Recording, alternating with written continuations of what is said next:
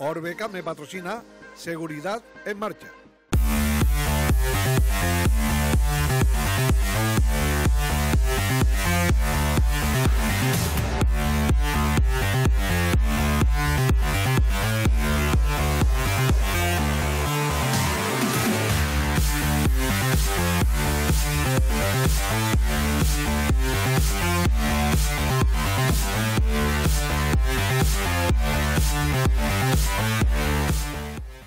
Saludos, bienvenidos una semana más a Seguridad en Marcha. Aquí, como ya saben, les vamos a informar y aconsejar sobre temas relacionados con la seguridad vial. Seguridad en Marcha. A continuación, en el sumario les vamos a mostrar el contenido que abordaremos en el programa de hoy.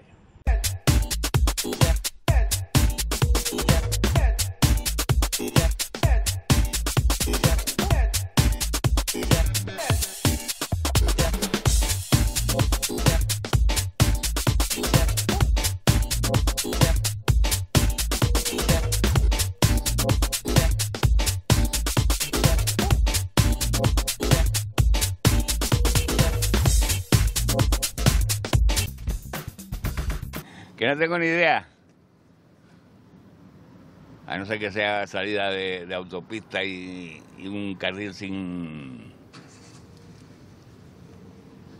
¿No lo has visto nunca? No, yo por aquí no. ¿No lo has visto? No. Ni idea. Ni idea qué señal significa esa, ¿no? Ni ahora mismo ni idea. ¿No lo has visto? No la he visto nunca.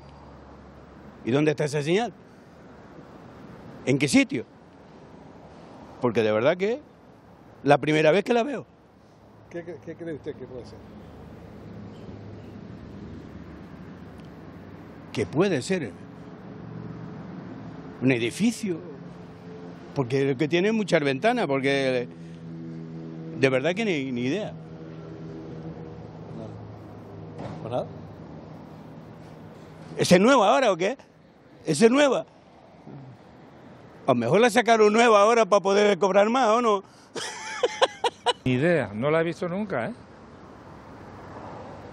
¿Le sugiere algo? No, puede ser algo que hay uno... No sé, es que no tengo ni idea, ¿eh? De verdad, y mira que llevo años yo conduciendo. Joder, ¿eh? O semáforo o algo de eso puede ser. No. ¿Qué es por fin? Tecnicismo no me lo sé, pero creo que sé lo que significa. O sea, si en caso de que te fallen los frenos o algo así, meterse por ese carril para frenar, ¿no? Un cruce, puede ser, no sé, puede ser, es que nos engaña la mente. No sé, me parece un cruce y aquí puede ser una flor, con un tallo, con una espiga. ¿Un cactus puede ser? Sí, también. Ya. Sí. Vale. Ni idea. Ni idea. La verdad que no, ni idea. No. ¿Qué cree que puede ser? Pues ni idea. No, ni idea. Exactamente así como está ahí, no, pero sí hay un carril que me da la impresión que sea eso lo que están ahí anunciando, que cuando vas en una emergencia te puedes arrimar ahí y para, porque parece ser que eso hace de freno. Eso creo que es, no sé. Es una señal que he visto, por donde yo vivo hay una igualista y es un carril de desaceleración en caso de pérdida de freno de un vehículo. Creo que es esa señal. Esto es como una zona como para frenar, ¿no? Si tienes problemas de frenos en una bajada, ¿no? ¿Puede ser o no? Pues sí. ¿La has visto? La hemos visto en autopista. Sí. No tengo ni idea. Es que no veo además sin gafas. A verla. Y si no ve sin gafas, ¿cómo está conduciendo usted? No, veo pero de lejos muy bien. De cerca es de donde no veo, ya uno está viejito. ¿Eso qué? Pues no sé.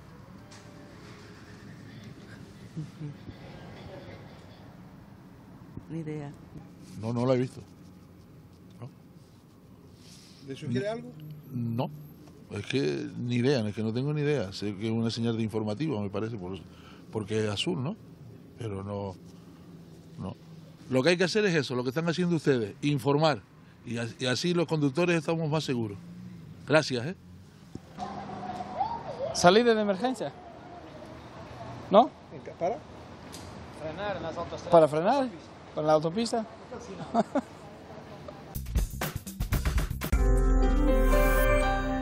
Pasamos la vida buscando esos pequeños momentos del día a día que nos dan la felicidad.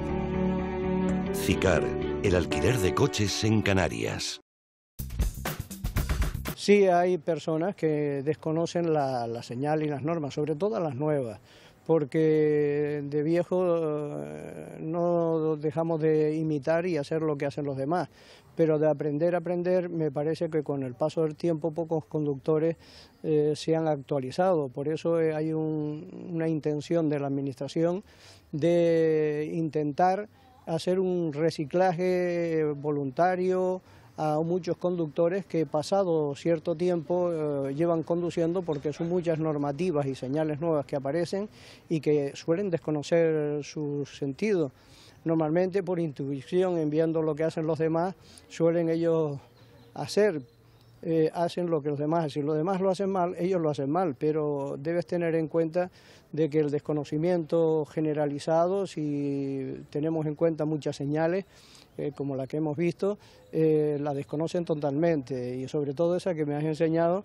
Lo curioso es que había gente que se metía por ese sitio y el coche se le quedaba atascado porque no sabía que aquello era una zona de escape para frenadas de emergencia.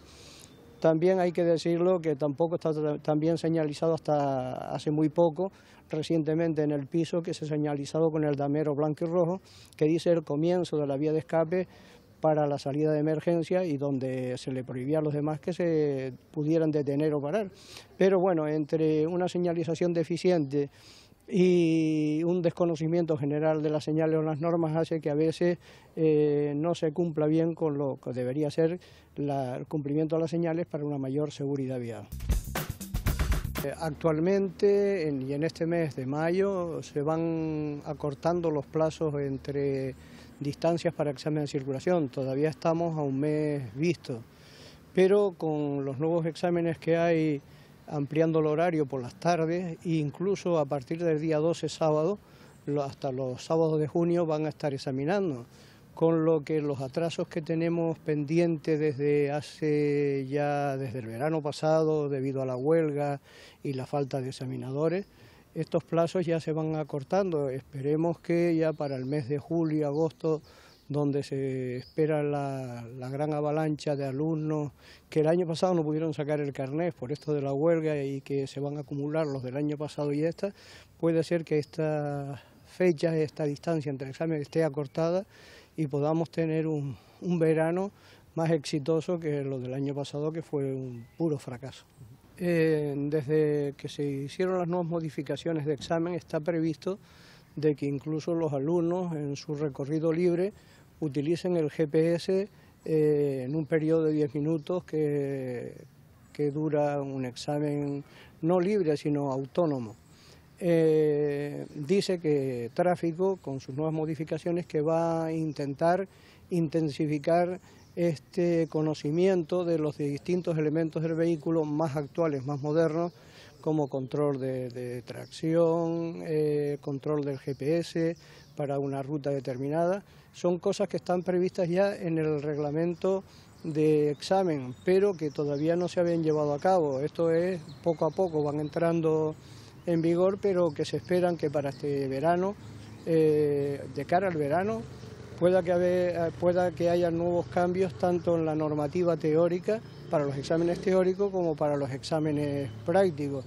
Todo viene dado por las circunstancias que estamos viviendo, que haya examinadores suficientes y que se pueda destinar recursos humanos a los exámenes de circulación con los nuevos sistemas que están incluidos y previstos en la ley. En el examen teórico está previsto de que se vuelva a eso que desde hace tiempo se desechó, a la múltiple respuesta. En vez de ser 3 respuestas, son varias respuestas que podrían ser alguna correcta, sobre todo en los temas de seguridad vial. Está previsto, pero una vez se llevó a cabo, por lo visto no dio mucho resultado con unas pruebas que se hicieron en Madrid, pero que no se ha desechado esa posible utilidad.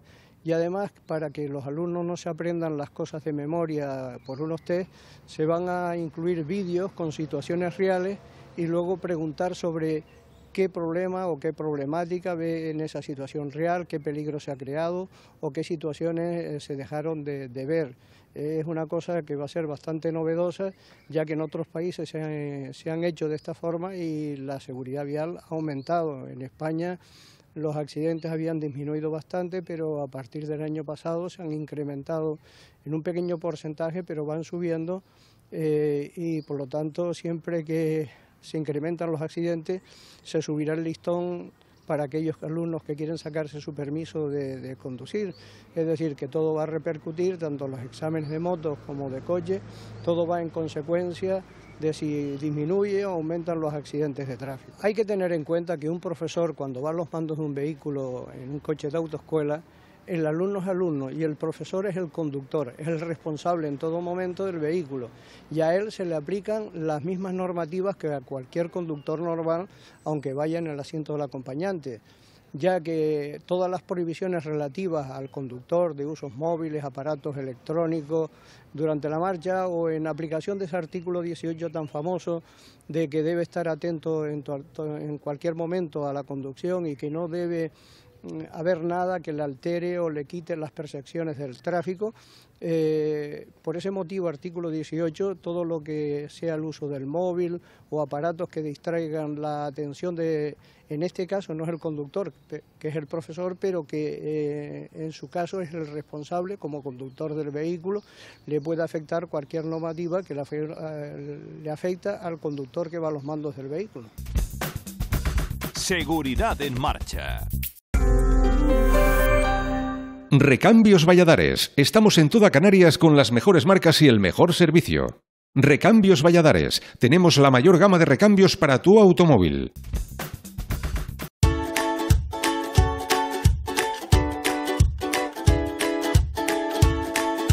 La Policía Local de la Orotava actualmente somos 54 hombres y mujeres.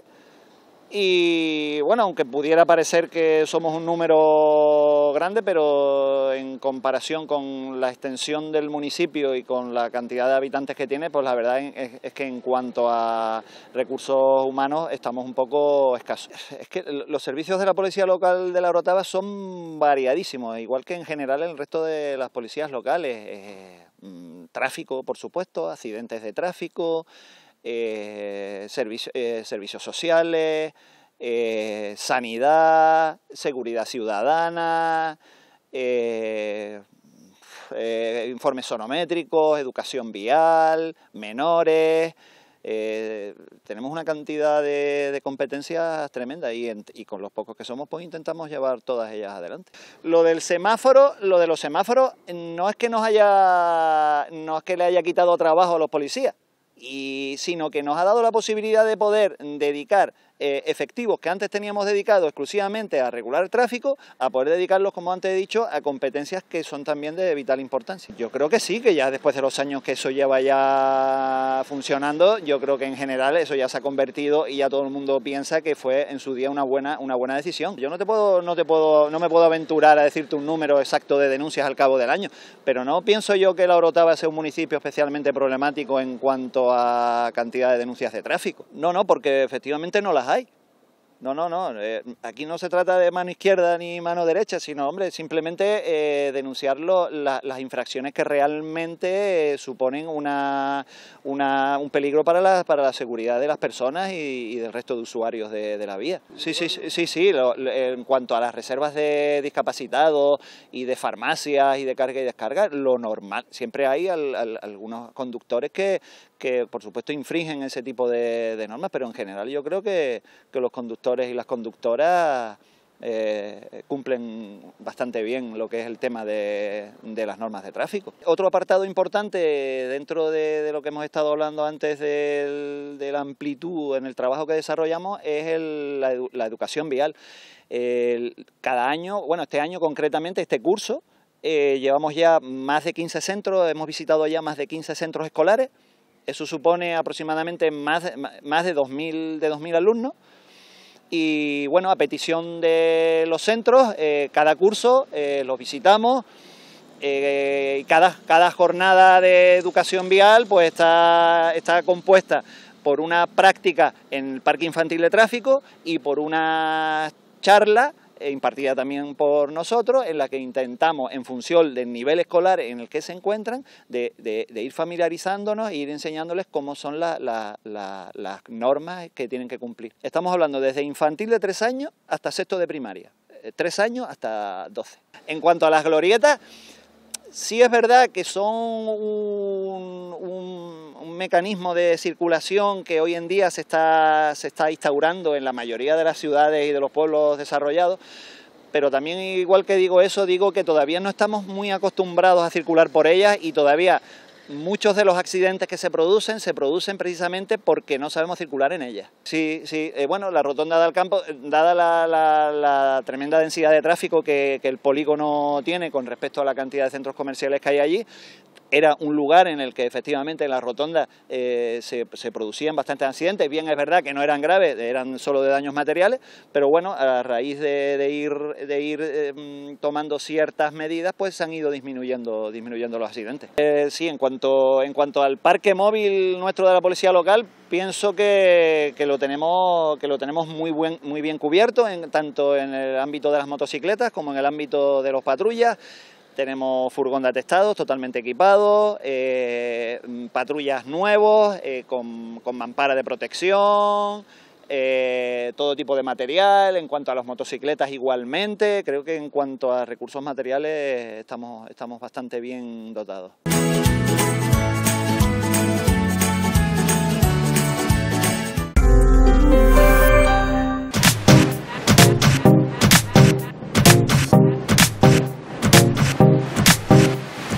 Cruz Gal patrocina este espacio.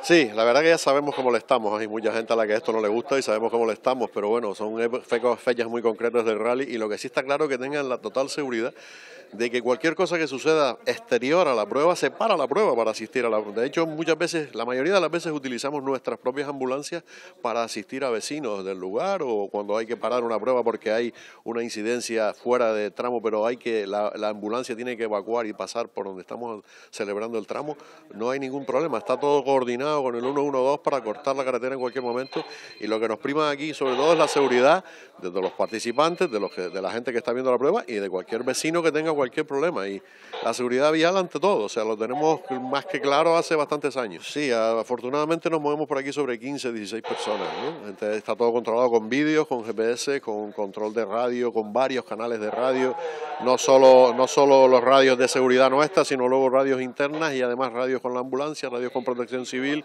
radios con guardia civil, o sea, está todo completamente coordinado y actuamos a la primera de cambio, ¿no? Sin ninguna duda, o sea, tener una ambulancia tan cerca durante un montón de horas, no todo el mundo puede tenerlo, y un sábado, un domingo o un viernes como fue el día de ayer, las ambulancias, ya te digo, si cualquier vecino nos dice que hay un problema con alguien en ese barrio, actuamos sobre la marcha utilizando nuestros medios, no hay ninguna duda en eso, y muchas veces es más lo que lo usamos para eso que para la propia carrera, afortunadamente también quiero decir, ¿no?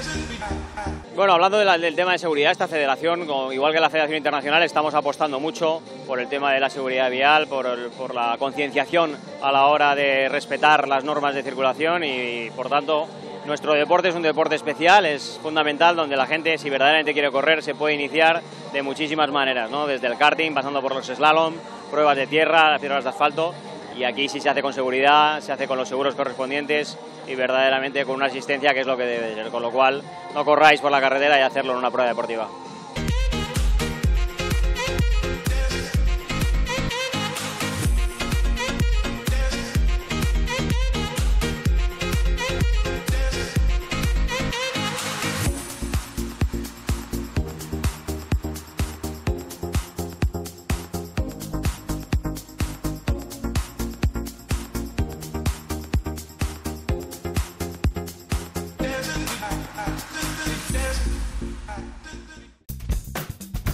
Seguridad en marcha.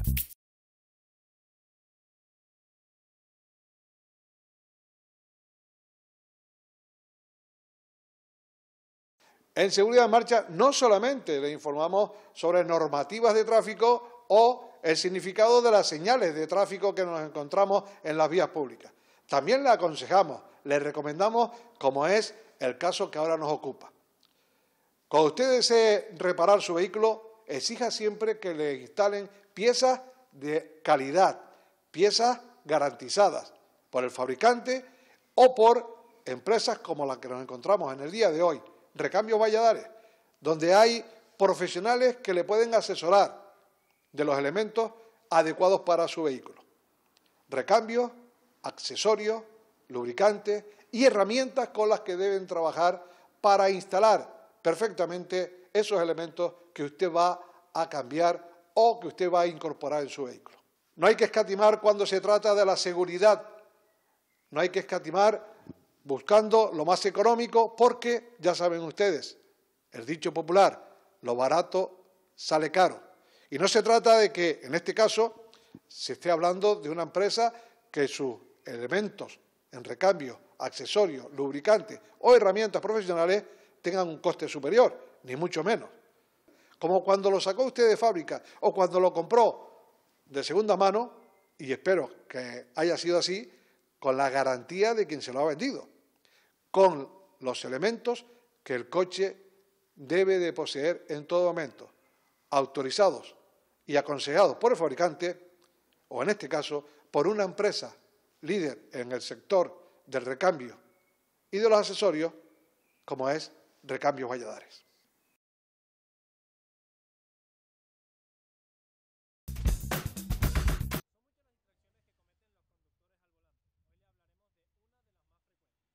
Uno de cada 7 conductores españoles ha sufrido una situación de riesgo de accidente de tráfico por culpa de un teléfono. Y es que las distracciones al volante suponen hoy en día la principal causa de mortalidad en las carreteras españolas. Estos, como utilizar un móvil sin manos libres o enviar un mensaje, multiplican el riesgo de sufrir un siniestro, ya que no prestamos atención a las circunstancias de la carretera. Las distracciones no se producen solo en los vehículos. Si circulamos como peatones o en bicicleta, debemos ir pendientes de las condiciones del tráfico. Si no prestamos atención al resto de vehículos por ir manipulando el dispositivo móvil, jugando, consultando el correo o las redes sociales, podemos convertirnos en víctimas de un grave accidente. El teléfono móvil es una ayuda al volante, ya que nos permite contactar de forma rápida con las emergencias en caso de un problema, pero debe ser utilizado con responsabilidad.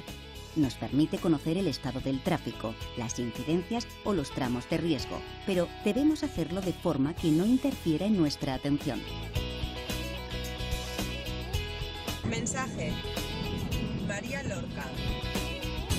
María, estoy de viaje a Sevilla, te llamo cuando llegue. Un beso. Enviar mensajes de texto o consultar el correo al volante supone uno de los momentos de mayor peligro, equiparable incluso a la conducción bajo los efectos del alcohol, ya que en caso de un accidente en la vía no tendremos tiempo de reacción.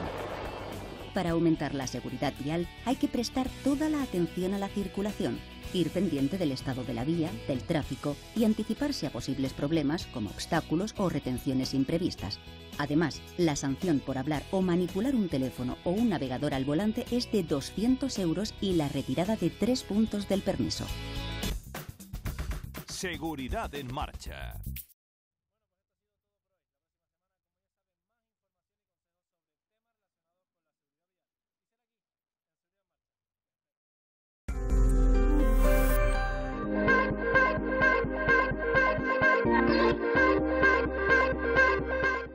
Orbecame ha patrocinado Seguridad en Marcha.